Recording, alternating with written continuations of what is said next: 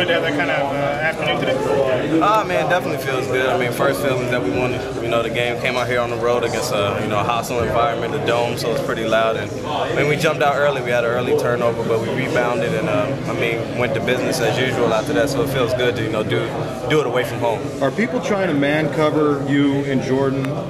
It seemed that way at least for part of the game. I mean, their philosophy today, I guess, was kind of press us and maybe slow us up off the line, which I mean we're fine with that. We've been pressed a lot before, so I mean it just didn't seem that they adjusted after we beat them a couple of times. But that's what teams are going to have to they're going to have to choose whether they want to back up or press us. And I think today they felt that. How do you guys loosen things up for one another?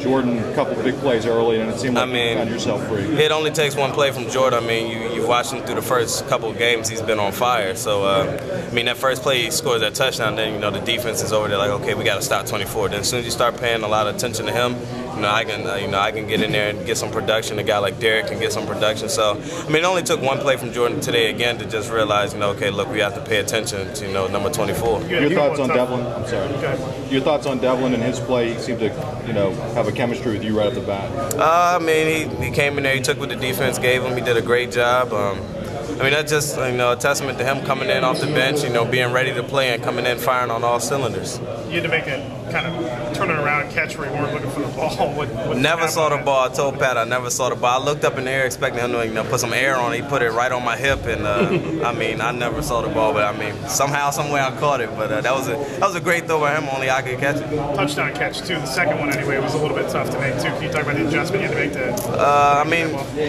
he threw a good pass on that one also. I mean, it's my job to go up and get it. The corner never saw it. He threw it on his back shoulder, so I just had to go up and get it. And Pat made a great throw. And like I said, that's just a testament to him coming in off the bench firing on all cylinders. Is there better timing with the quarterbacks this year early on? I mean, is that shown in some of these plays, like being able just to turn around and find that ball? Or? Oh yeah, I mean definitely. We've put a lot of emphasis on timing and stuff like that, and both Pat and Daryl have stayed extra time during the summer, and I mean it's really showing now with the kind of routes that we're running and the passes. How weird was it not playing in the second half? I mean it was weird, but actually it felt good, man. It was muggy in that place, and I was happy to sit with the lead like that and see some of the younger guys, Chaz, Derek Moy, get in the game and show what they can do. How do you think they did?